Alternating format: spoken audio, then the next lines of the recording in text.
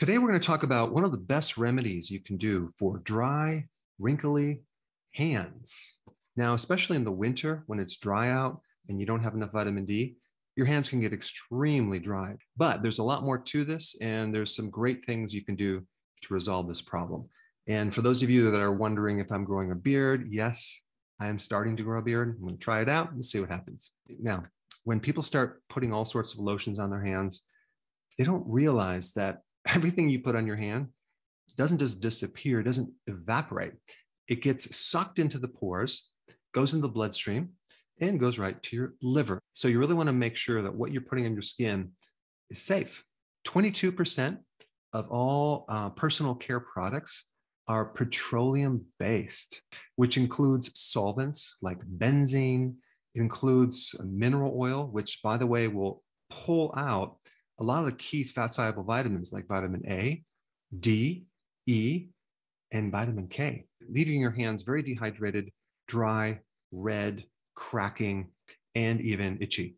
Then we have the chemicals in tap water. I mean, you have fluoride, chlorine, which are very, very harsh on your skin, not just your hands, but your face, your entire body when you take a shower. Really good idea to get a shower filter. But our skin is constantly bombarded by all sorts of chemicals and things that make us look older. Now, if we compound that by our current situation where people have to wash their hands 20 times a day, you can imagine what this does to the hands. Now, I'm going to be totally upfront. I'm not against washing your hands. I think you should definitely be washing your hands to decrease the spread of viruses. I wash my hands very frequently, so I'm not against that. However, if you find that your hands are completely dried out, red, itchy, cracking, looking scaly and old, there's some important things you can do other than just going down to the local drugstore and getting some lotion and putting it on your hands and then finding out that, wow, within 5 minutes, it's right back to being dry again. What you have to be aware of is that there are thousands of different types of species or microbes, friendly microbes living on your hands and all around your body. And yes, you can call them germs, but they're friendly germs, okay? You also have friendly funguses, about 14 different funguses that are living on your hands. Now, what's interesting is they've done different assessments on this microbiome living on the surface of our skin, and they isolated different types of microbes in different places. And I found it interesting that the area of the body that had the most diversified fungal species is actually on your heels. Fascinating. But on your hands, you have about 14 different types of funguses, and these are friendly. We call this microbe relationship a symbiotic relationship. Symbiotic means working together, having some mutual benefits back and forth. The microbes protect us. We give them a home to live. Then you have all these different types of microbes that have a symbiotic relationship with each other. So they have to learn to live together, right? I mean, I wish we as a human race could actually be more symbiotic. Some people just have a very difficult time tolerating differences, different cultures, different viewpoints, and different beliefs. So in order to have a symbiotic relationship, we have to have a lot of tolerance of differences.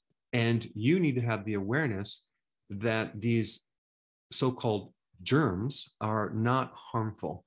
And we don't necessarily have to have this anti-germ or microbe viewpoint, because we can't even exist without these microbes. They actually help our survival. They make vitamins, they give us immune protection, and without them being on your hands, the pathogens, the bad microbes start to develop, and they create a lot of problems. And there's also another interesting thing. You can have non-pathogenic microbes and change the environment, like make the environment more stressful, and have those non-pathogenic microbes turn into pathogens. So just a change of environment will alter the type of microbes that are living on your body. Apparently, when you stress them out, some of them go a little bit crazy. So it's very, very important to have a good environment, a healthy environment for your microbes to live and not continually stress them out. And this is why when we get to the remedy, there's a couple things that you'll add to the skin that will make a huge difference in having these microbes start thriving. Now, the other thing I want to bring up is the pH of your skin. It's not alkaline, it's acidic. It's between 4 and 4.5. So that's actually pretty acid.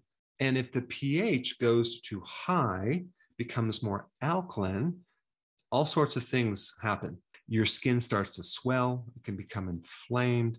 So you really need to understand what you put on your body so you don't put the wrong thing and end up creating a problem. Now, I do want to mention one other thing, and this is what I try to educate people on over and over and over. Your external skin, the way you look, your hair, your nails, are a reflection of what's going on inside, what you eat, what you avoid, what you do to your body to keep it healthy. So what I show you for a remedy will help you, but you really need to focus also on your diet internally. And so every part of your body externally can look youthful.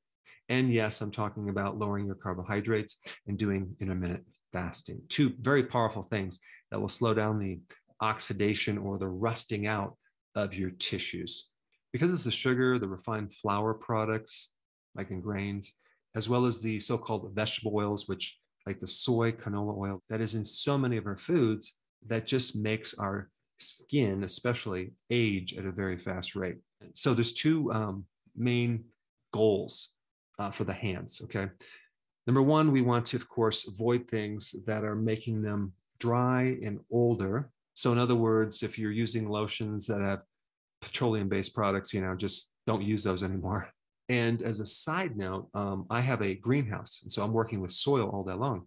I learned very, very quickly that you must wear gloves, because if you dig your hands into soil with all the clays and all the different minerals and the microbes living in the soil, boy, you can dry out your hands so fast. So you have to wear gloves if you're working with soil, or if you're working with pottery, or you're being exposed to different chemicals at work. I know of one gentleman that was working with solvents, and these solvents just pulled out all the vitamin E from his hands, and they were literally red, cracking, blistery.